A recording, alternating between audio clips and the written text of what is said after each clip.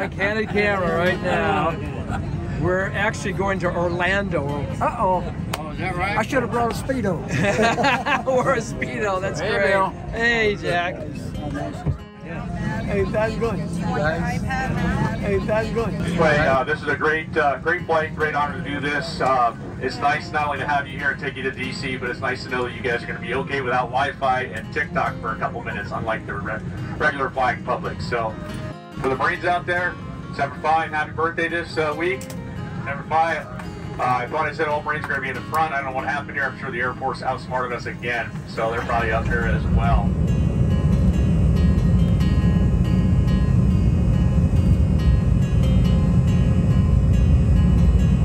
I was a 22-year-old captain. And I was the S3 for the largest battalion in the Army. And my PTSD was, determining which mission, which convoy our guys would go on. And when they got hit, I felt really responsible. But my treatment was, I was 7 weeks in hospital in Denver in 2018. And my therapist said, so what percentage of the time do you guys get ambushed? So probably 15%. So that means 85% of the time you were successful. I went over in October '67. I got wounded in June '68. The first firefight I was in, I was assistant gunner to Henry Pasales. He's shooting the M60 machine gun. I'm feeding ammo into it. Next thing I know, he's dead. I'm by myself.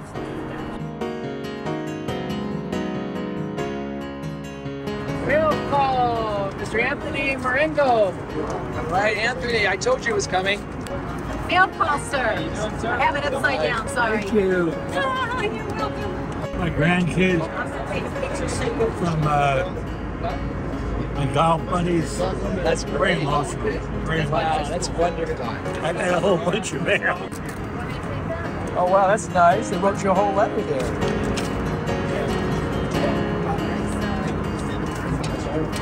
Come on, come on.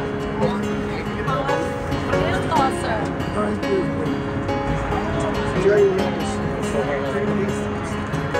Mail call, Sergeant. Look at all this.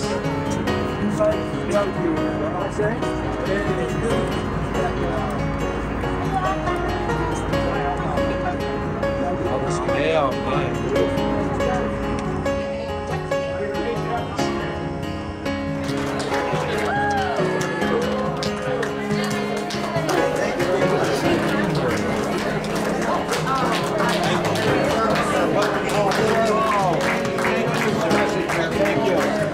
You're doing a great job. Here we go.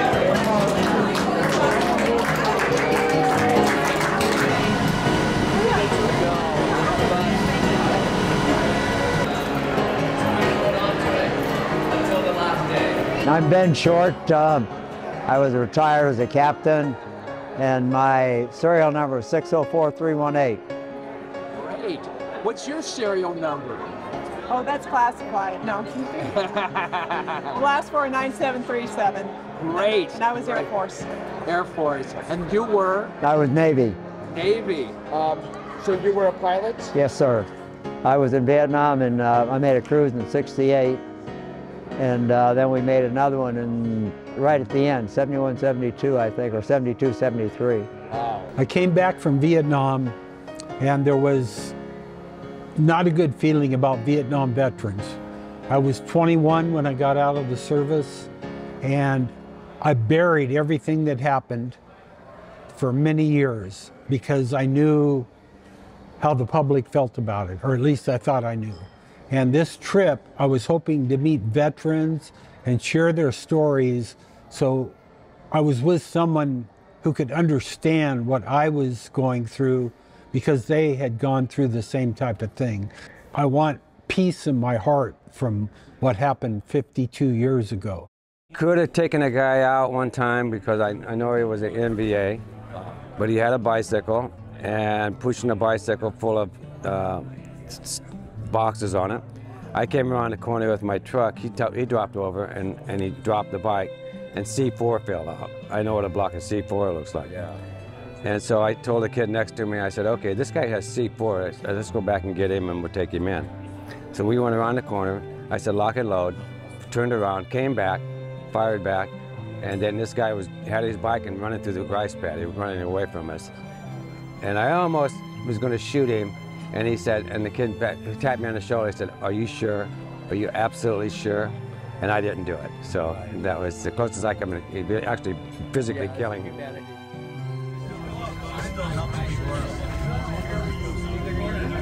Smile. Okay, here we go. Alpha.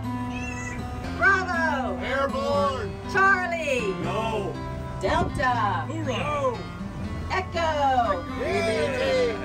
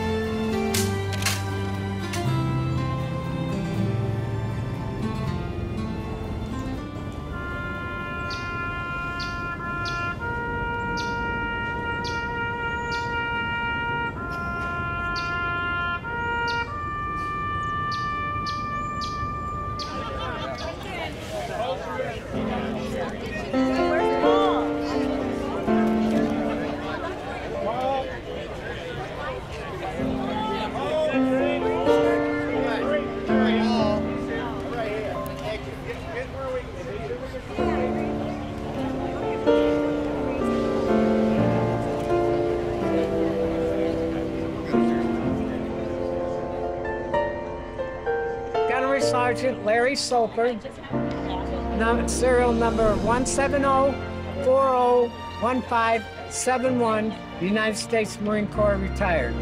And what about you, young man? My name's Gunnery Sergeant Gary E. Soper, 170-401434, United States Marine Corps, retired. When we were in the children's home, we snuck down and watched TV, which we weren't allowed to do. And it just happened to turn it on. It was a Marine Corps movie. And my brother and I looked at each other and said, that's what we're going to be when we grow up. And of course, everybody told us, oh, we're too short, you're too small, you're not strong enough. But yet, here we are.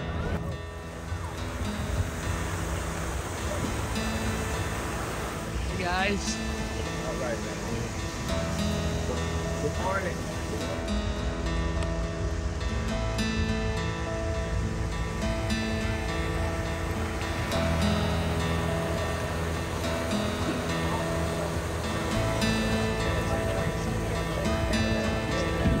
Hey, that wheelchair's in my right here. Let's just hold up for a second until we get close.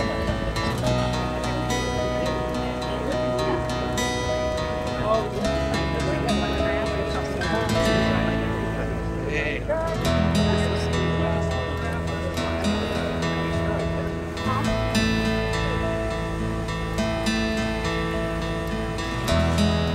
I went over there as 24 years old as a sergeant, and I didn't get close to my men because I had to send them on patrols, different things, knowing in my own mind that they wouldn't come back. At some point in time, somebody wasn't coming back. That was the hardest thing for me to do in Vietnam. I mean, everything so far is totally different. It was, what, 55 years ago when I came home. You know, I was accused of being a baby killer and spit on and everything else, and people my own age, you know, and I was a draftee and I just couldn't understand it. And, do you find that their accusation on the whole was false? Totally.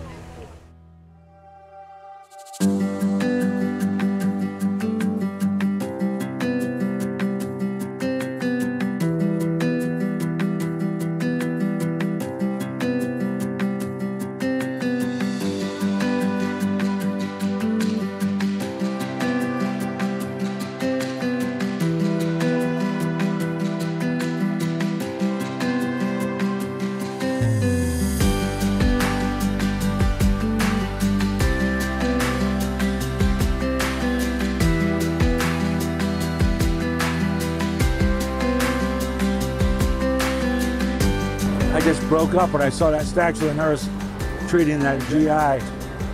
And I didn't date a nurse, but we went out a couple times. One of the times that we went out, she was at 24th Medevac Hospital in Long Beach.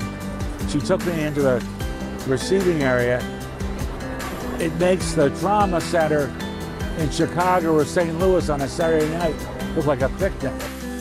James Kennard was a very close friend of mine. He was drafted into the Army. Within 6 months, he had been to Vietnam and lost his life. It's an opportunity for me to pay respect to those who, it's very heartfelt, that have paid the ultimate sacrifice for our freedoms today. Finding a couple of shipmates that we lost during the combat cruise that went down in A-6 aircraft. I found a couple of them. We lost several others. I couldn't think of the names, so I couldn't find them on the wall. But I wanted to do what I could. My main goal on the trip was to visit the wall and see the buddies and see the people that were in my unit that died. And so it was extremely hard to do.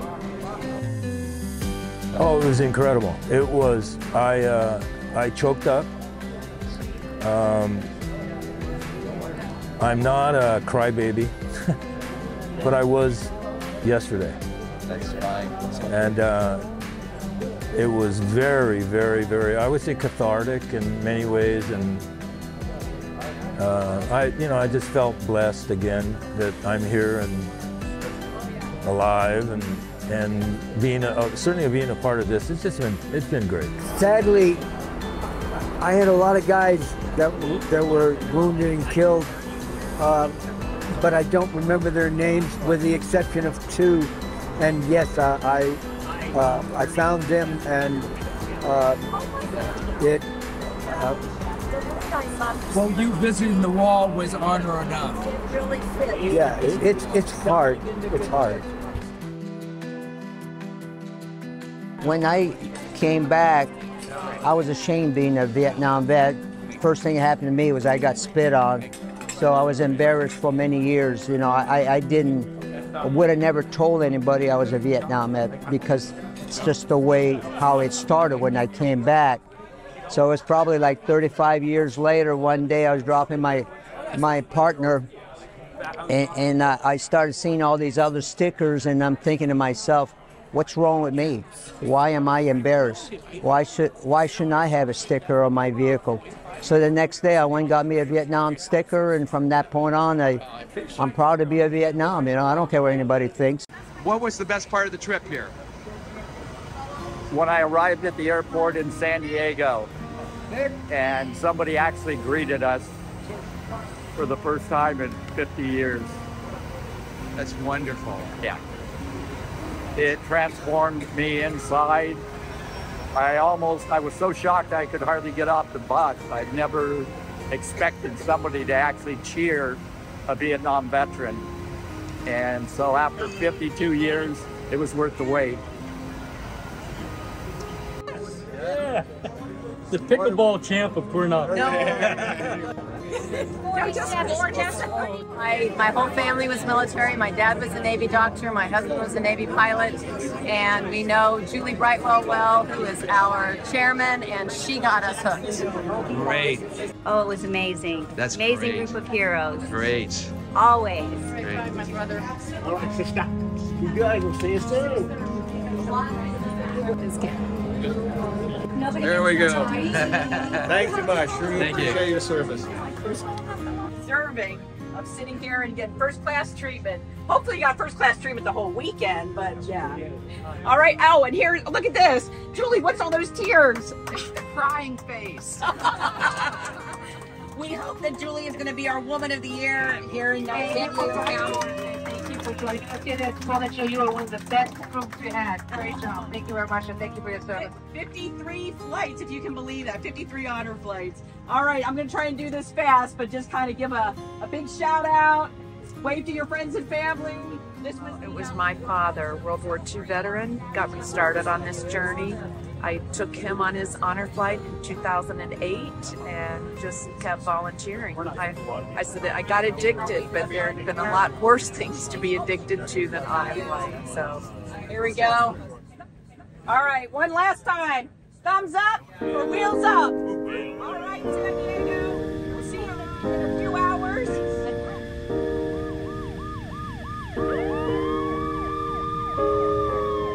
What I gather with our group of veterans today is the sense of patriotism.